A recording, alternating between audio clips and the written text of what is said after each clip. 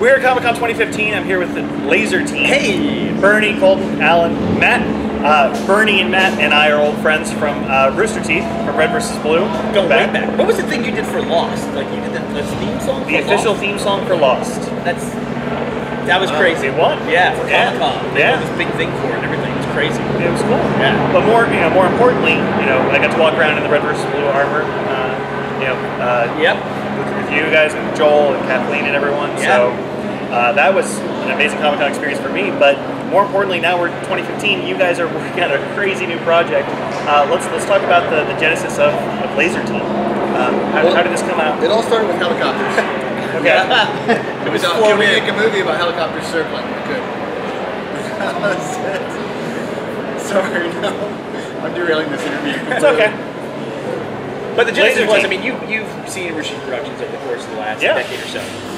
We always want to push the envelope. Even with Red vs. Blue, when we first started the show, it was a new kind of animation that literally anybody could have replicated by picking up a game off the shelf and just doing it themselves.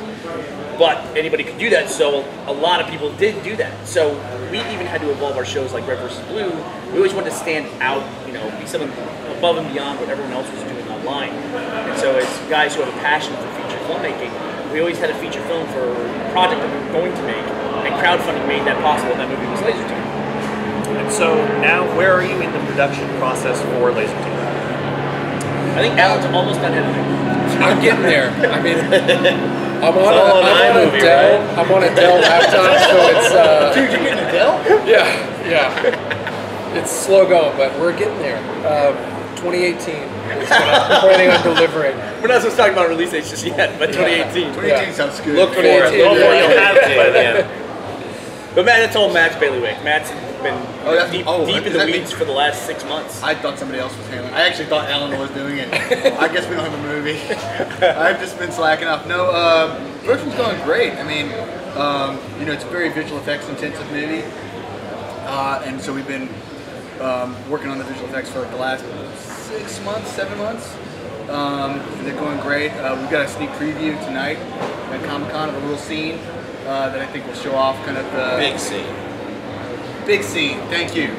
There are no small scenes. There are no small scenes in Lazer Team. Every scene ends with an explosion. It starts with an explosion. It's all explosions all the time. Explosion Team is the original name of the movie. The town is catchy as Lazer Team. Let me change the helicopter team. Helicopter team. No, but it's going great. This movie's definitely Michael Bay approved. So yeah, it's gonna be awesome. So let's talk about Alan and Colton, your roles in the film.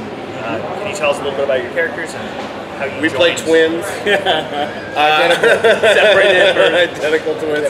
Well, I play a character named Hermit, who's one of the members of Lazer Team, who's sort of an out-of-work, unemployed moron who drinks too much and smokes cigarettes. So he's perfect to become a hero. I think unemployed implies that you were looking for work. I think that's right. Non-employed. Unemployable, I should have said. Yeah, that's pretty much the beginning of the movie. You meet me, and I'm a dick, and I don't care about anything. Maybe I learned something. Yeah, the Lazer Team characters, we have our flaws are on the surface. They're very apparent. So Colt's character and my character are very flawed people, but Alan actually plays Adam, who's a unique character, I think, for the film. It's like really nuanced, and your flaws are not necessarily, they're well masked that way. The flaws are internal. Yeah. A lot of stuff for him to overcome. Pride is a big issue for him. The thing I love about the story is that I play this character in a lot of ways similar to what I've done before in the past, but what's different is that this character doesn't get everything he wants. He doesn't win. He's not invincible. So his fate changes through the course of the film, and he's forced to sort of mentor and put his pride aside and mentor these complete morons as idiots. With literally these people. stupid, dumb, worthless. Worst people in the world. I mean, it doesn't get any lower than. A lot of screen time though. It's like so sad.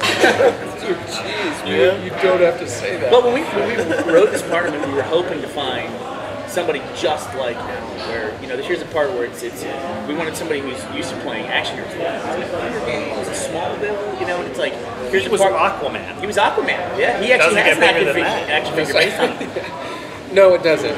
It doesn't. He is the biggest and best superhero. Oh yeah, Yeah, you know this. Oh, Aquaman's great. Yeah, yeah. He's got the most lethal powers Deadly. of every Deadly. superhero. Yeah, and he took a lot of that to the set for Laser Team. Like if we ever had a fish on set or an elephant, he could talk to it. It was amazing. Yeah. He trained for years to play that part. Surprising how many times we had dolphins. Yeah. Craft service. Delicious. So good. Don't message us about that.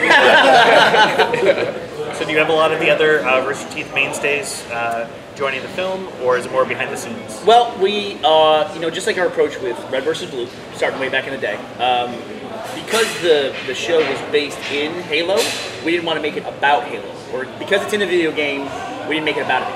That was the thing. We didn't want people to think they had to understand a video game in order to watch a show. And likewise, for this, we want people to think that... Sorry. We want people to think that they had to be steeped in the Rooster Teeth universe in order to see this movie. This is geared for a much broader audience, but at the same time, it's enormously rewarding if you are a Rooster Teeth fan. So, every moment in the film, you're going to see something in the background or in sides that's related to Rooster Teeth in some way. You'll catch a lot of things. And you guys have been doing live action shorts for a while now. Yeah. Still using the red camera, doing a lot of HD development. Mm-hmm. This one was shot on the Epic, I believe. We actually, we used every flavor. Actually, Red was really, really nice to us and helped us out with some equipment for the movie, and which was great. And we actually shot on every. That's right, they gave us dolphins. We actually shot on every flavor of Red camera at some point in the movie. We had our original Red 1, we had a Red Epic, we had Red Mysterium, and the Dragon. So it was great. And then, of course, we had the most premier slow motion photographer in the entire world in the cast, so we have some phantom shots in there as well. That's right. Anything else. So talk about the production, because this is larger, obviously, than anything you guys have done before. Is there anything that surprised you as far as just getting everything going or the development process? It's expensive to make a movie. That was kind of that was crazy. It is like the burn rate on a movie is nuts because you have so many people working every single day. Rooster Teeth is 100 people now. And I think at the time we were making the movie, we had about 70 Rooster Teeth staff, and then we added another 70 just for the movie. Every day that was working on the movie. So that was crazy, and we had to expand. We have basically a huge huge sound stage for Rooster Teeth. We added another huge sound stage just for Lazer Team. And it was just a really big production. It was a ton of fun. A lot of people who have worked on Rooster Teeth projects over the years, in small ways here and there, doing fun stuff for us. We got to make a bigger part of this, and of course, a lot of the cast. We had great talent like Alan Colton, but we also had terrible talent like Bernie and Michael and Gavin. But it was really fun. It was really fun to have these two worlds kind of come together. And people that we've been fans of.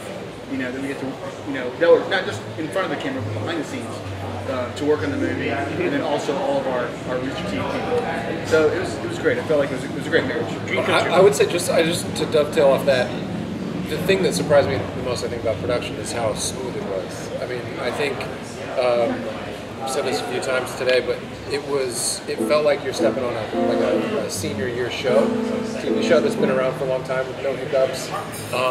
It seems like we finished on time every day. There was never any huge unexpected moments, and I think that comes down to the preparation and leadership. The fact that these guys have a lot of experience, but that's kind of what you want and what you never get. And it was really interesting to come into this world and felt like a well-oiled machine. It made it a lot of fun, and I think knowing that we had that kind of time on set, I think will translate on the screen as to the movie's all about just having a huge adventure that everybody can enjoy, and it certainly felt like it was easy to deliver that. And not that it was, but being a part of it, it was like this.